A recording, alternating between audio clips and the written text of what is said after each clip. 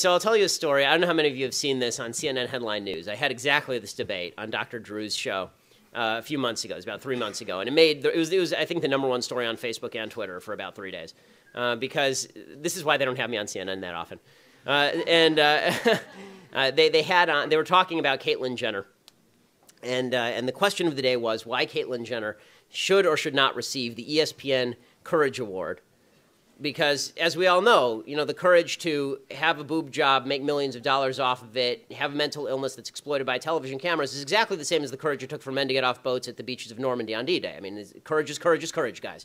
So they had me on this. They had me on this show, and they decided that they were going to seat me directly next to a transgender woman, meaning a man who is delusional and thinks he's a woman. And so I'm sitting next to this dude whose name is Zoe Tur. His former name is Bob Tur.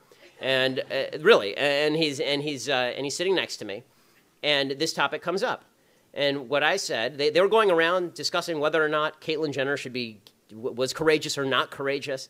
And finally, I just said, I don't understand why we're all humoring mass delusion. Why is the public humoring a delusion? It's not kind to the mentally ill. It's terrible for the mentally ill. As somebody whose grandfather was schizophrenic, it would have been really, really quite terrible if the entire society had said to him, you know what, Nate, you're totally right. The radio is talking to you, right? It wouldn't have been beneficial to him. It was much more beneficial to him that he was institutionalized, given lithium, and then healed, basically, and was able to live a decent life.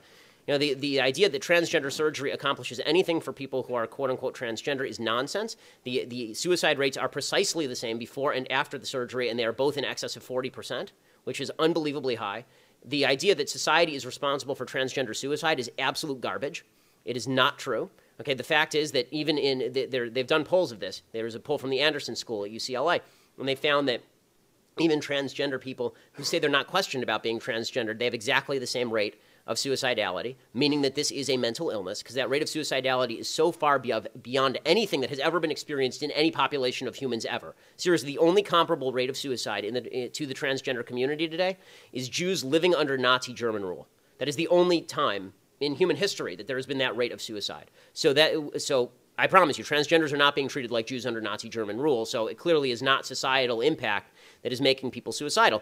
What's making people suicidal is that this is a mental illness, and it is barbaric to suggest that a man can become a woman and a woman can become a man with a snip of the knife. It's horrifying, and it is mutilation, and it is brutal. And the people who are pushing this have no sympathy for the people who are actually suffering from it. They're forwarding mental illness. They're forwarding mental illness to kids because they want to teach this to children now. And this is one where you're on, I mean, these people, it is unbelievable to me that the left suggests that we're the party of anti-science. Okay, they are the party of vaccines are bad and men can magically become women through some magic man-to-woman machine. Right? It's such utter nonsense. Every cell of Caitlyn Jenner's body has a Y chromosome, except ironically for his sperm cells. Right? So the idea that these are women is just it's utter tripe. And I have to say I am enjoying a little bit how the transgender movement is destroying feminism. That's kind of fun, because the feminists have always argued that men and women are inherently different. Right, men and women have a beautiful, unique thing to bring to the world. And then, of course, they say a bunch of other crap. But that the part what they say is true. And now they're saying, but transgenderism says that men and women are exactly the same and can randomly shift. It's weird to hear Hillary Clinton, for example, say, Caitlyn Jenner is a beautiful, lovely woman, and then in the same sentence say, and we need a woman president. It's like, well, that's kind of weird. Why? If men and women are exactly the same, then why do we need a woman president? Right? Men and women are exactly the same. So Barack Obama, without any changes to himself, but if Obama really wanted to jack her in this election, he would do that. He'd come out 2 days before the election and he'd say, I'm the first woman president. Right? And change nothing about himself, right? Because transgenderism suggests you don't have to make physical changes, you don't have to change your dress, you don't have to change anything. Right? If you just decide one day that if Charles Bronson one day decided to saunter on in, take off his gun belt, and mosey on in and sashay on in to the ladies' restroom for a little sitsy on the toilet, then he would be a woman. This is the way that this is. What I love about this particular debate is I think enough Americans are not insane that they will buy the argument that a man is a man and a woman is a woman, considering they have known this since they were small children. My daughter's 21 months old, and she can tell the difference between boys and girls. You have to be college educated to be this stupid. And guess what? Your brain, there's no such thing as a female brain existing in a male body. It just doesn't work that way. That's not how biology works. There's nothing more unscientific, than this notion of magical transgender fluidity. It just doesn't, it's absolute BS in every possible way. Well, the federal government has now decided in this particular case that the high school violated the student's rights.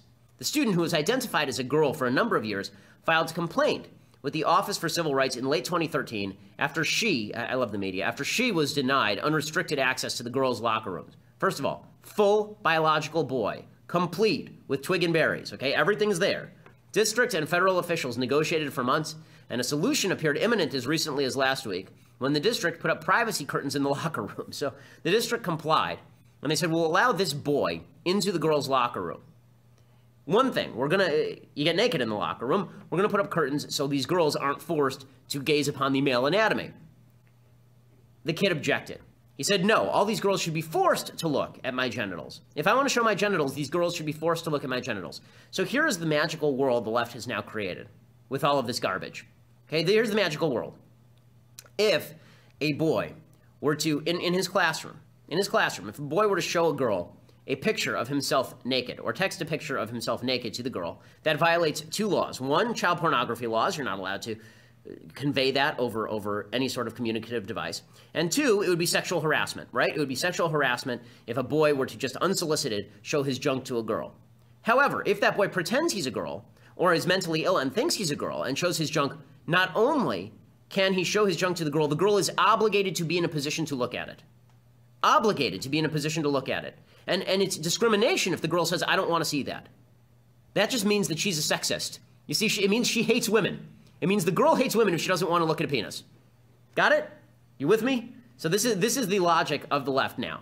Okay, and this is how far it's gone. It seriously has gone so far. This occurred to me the other day. You realize that we live in a society now where if an adult, this is the correct standard, okay? The correct standard. If an adult were to touch a child sexually, I'm talking about like a 10, 11-year-old child sexually, in a sexual manner, that would be pedophilia. We'd put him in jail for life, as we should, and we should look to castration as a possible solution because this is egregious stuff.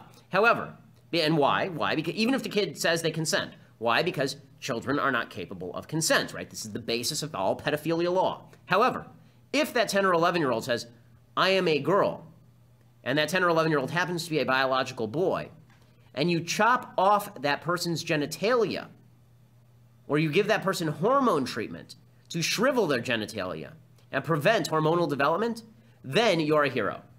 So in other words, if you're a doctor and you touch a kid's privates without any sort of consent, in a sexual manner, you go to jail. If you touch a kid's privates, give that kid a shot to prevent the development of the privates, and then prepare that kid to have the privates chopped off, you're a hero. Politically correct parents are now celebrating brutal and life-destroying child abuse. Our society and our despicable media are celebrating with them. So I don't know if you've seen this video. It's going around of this woman named Erica Mason of Detroit, and she's giving her 14-year-old biological son, Corey Mason, a dose of estrogen because this 14-year-old son thinks he is a girl on the inside. So he's a transgender boy, right? And he thinks that he's a girl. Here's how ABC News headlined this dramatic act of brutality, this mother giving estrogen treatment to a biological boy. Quote, "See this transgender teen's emotional response to a life-changing event." Here's what ABC News actually wrote. Quote, "If Corey Mason's story is any proof, sometimes the biggest things really do come in the smallest packages. Last week, the transgender teen from Detroit received a life-changing gift inside a little pink and white box, her first dose of estrogen. And her emotional response, caught on camera by her mother, Erica Mason, has gone viral." Erica talked to ABC News about the hurdles faced by Corey, including exclusion and bullying at school. That forced Corey to be homeschooled. And then Corey's mother gave him hormone therapy to stop puberty. This is when he was like 11 years old. So an 11-year-old boy was given hormone therapy to stop puberty. We can't wait until he's 18 because you see then puberty would have kicked in. He'll look like a man. So we have to actually stop a boy from developing into a man in order so that we can make sure that the boy develops into a woman. This is all biological nonsense, but this is how society now views this crap. Corey went back to public school looking more like a girl, and then Erica lectures all of us on proper parenting technique. Quote, "I want them to open their hearts and accept their children for who they are, not for what gender they do or do not identify with. Their hearts do not change because their outer appearance does. We all just want to be loved and accepted by others. That's all any transgender child wants, to be loved and accepted fully by their parents." Now, the idea behind this kind of garbage is that gender is completely a societal construct, and if you want to save your transgender child, all you have to do is tolerate and, of course, make sure that your kid has hormone therapy at 11 and transgender surgery at 15 or 16 years old. Here's what transgender kids actually need: proper therapy and treatment. But this is what happens when a society begins to accept the crap pseudoscience of transgenderism. Kids suffer, and they suffer at the hands of their parents. Corey is not going to be cured of maleness through prepubescent hormone treatments and therapy. Here's the stats, okay? Just 4.6% of Americans altogether attempt suicide. 41% of transgender people do. According to the Williams Institute at UCLA and the American Foundation for Suicide Prevention, quote, prevalence of suicide attempts is elevated among those who disclose to everyone that they are transgender or gender nonconforming. 50% of people who tell all their friends that they're transgender try to commit suicide at some point. 45% of transgender people who have undergone hormone therapy try suicide. So it turns out that only 41% of transgenders try suicide. That number goes up if you have hormone therapy. The same is true for people who undergo any form of surgery. Actually, suicide rates are the lowest among transgender people who don't want any form of treatment. And as for this ridiculous notion that it's because society is mean that transgender people commit suicide, this too is garbage. It's nonsense. The reason that transgender people try to commit suicide is because they suffer from a horrible mental illness, and you have to feel horrible for them. Here's what the stats show. For transgender people who say they occasionally are identified as transgendered by others, in other words, they're walking around and somebody says, you're not really a woman, you're a dude, 41% have attempted suicide. And that's only for those who are operating occasionally. Among those who say that they are never identified as transgender, never, ever, meaning that they live their entire life and nobody really cares whether they're transgender or not, 36% of them try to commit suicide. In other words, transgenderism, it's a mental disorder. It's not the fault of a societal construct. The only real societal construct is the stupid, idiotic, ascientific, anti-evidentiary notion that biological sex and gender are totally separate and independent. They aren't. And it's cruel for the media to promulgate this garbage, especially when it does have impact on kids. The fact is that this particular kid decided that he was a she after watching YouTube videos about Jazz Jennings, the YouTube star, transgender child. There are effects to a society that wishes to participate in mass delusion. Corey is a casualty, and his mother is the perpetrator. Illness, because that rate of suicidality is so far beyond anything that has ever been experienced in any population of humans ever. Seriously, the only comparable rate of suicide to the transgender community today is Jews living under Nazi German rule. That is the only time in human history that there has been that rate of suicide. So I promise you, transgenders are not being treated like Jews under Nazi German rule, so it clearly is not societal impact that is making people suicidal. What's making people suicidal is that this is a mental illness, and it is barbaric to suggest that a man can become a woman and a woman can become a man with a snip of the knife. It's horrifying, and it is mutilation, and it is brutal. And the people who are pushing this have no sympathy for the people who are actually suffering from it. They're forwarding mental illness. They're forwarding mental illness to kids because they want to teach this to children now. And this is one where you're on, I mean, these people, it is unbelievable to me that the left suggests that we're the party of anti-science. Okay, they are the party of vaccines are bad and men can magically become women through some magic man-to-woman machine. Right? It's such utter nonsense. Every cell of Caitlyn Jenner, nothing about himself, right? Because transgenderism suggests you don't have to make physical changes, you don't have to change your dress, you don't have to change anything. Right? If you just decide one day that if Charles Bronson one day decided to saunter on in, take off his gun belt, and mosey on in and sashay on in to the ladies' restroom for a little sitsy on the toilet, then he would be a woman. This is the way that this is. What I love about this particular debate is I think enough Americans are not insane that they will buy the argument that a man is a man and a woman is a woman, considering they have known this since they were small children. My daughter's 21 months old, and she can tell the difference between boys and girls. You have to be college educated to be this stupid. And guess what?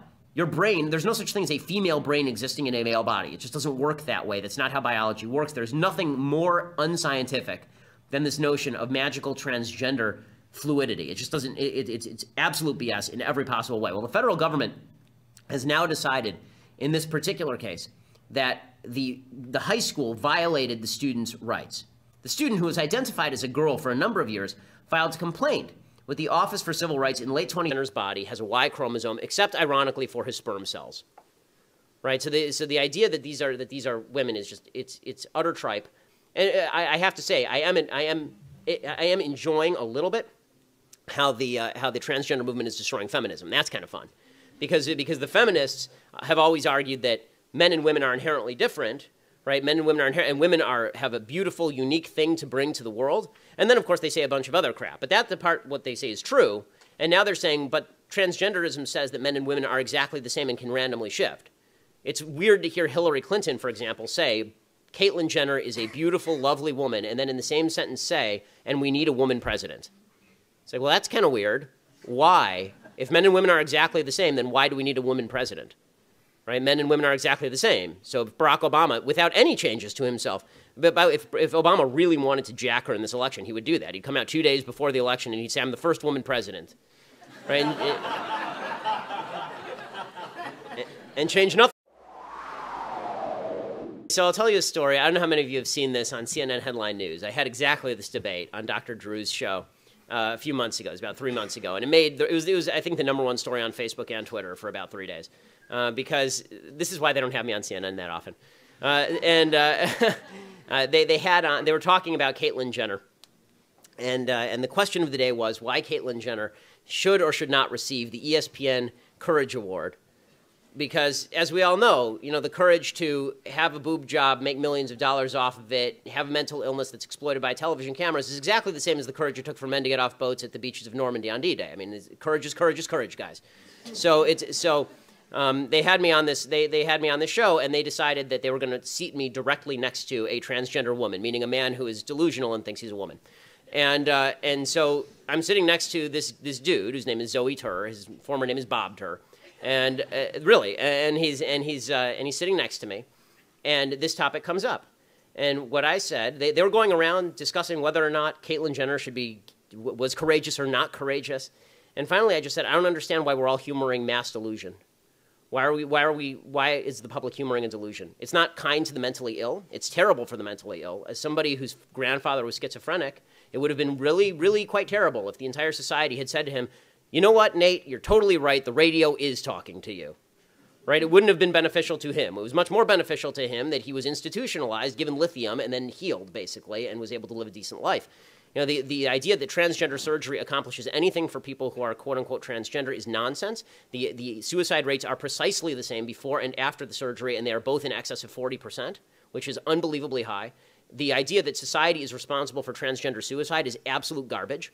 It is not true. Okay, the fact is that even they've done polls of this. There's a poll from the Anderson School at UCLA, and they found that even transgender people who say they're not questioned about being transgendered, they have exactly the same rate of suicidality, meaning that this is a mental